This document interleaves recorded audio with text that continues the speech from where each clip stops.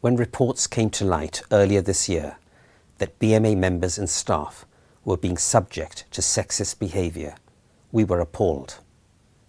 On behalf of the association, I want to offer my heartfelt apologies to all of those who have been affected by these behaviours. I committed to a fully independent review into these concerns, led by Daphne Romney QC, that was also asked to make recommendations to address gender bias and harassment in the BMA. Today, we have published detailed findings and the recommendations of the Romney Review, and we are determined to learn from them and to make the necessary changes to ensure we are an inclusive association. This report is an important contribution in our journey to achieve positive change within the BMA and the wider NHS. However, the unacceptable behaviours described earlier this year required immediate action, and I want to reassure you of the steps we have already taken.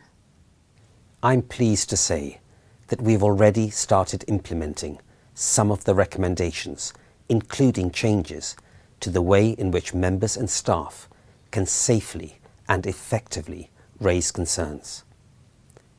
To underpin the cultural changes needed in the BMA, I've recently launched our Equality Matters project that will offer bespoke training to both members and staff.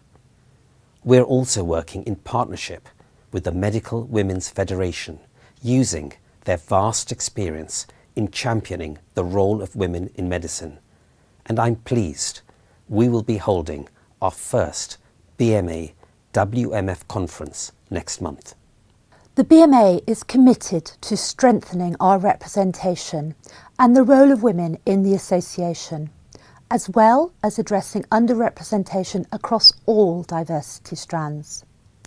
And to assist members in raising concerns, we have introduced a new 24-hour support line so members can speak confidentially to someone, and also an independent complaints investigation process carried out by an external firm. As the BMA's new Chief Executive Officer, I'm determined to tackle these cultural issues, and this report gives us the clear recommendations to do that. And I want to go one step further than recommendations and introduce a guardian of safe working for all involved at the BMA. I want the BMA to be a place where staff and members feel valued and respected for who they are and what they do. As the only medical organisation that represents doctors and medical students from across the entire breadth of the profession, we are unique in being able to provide our members with a collective voice.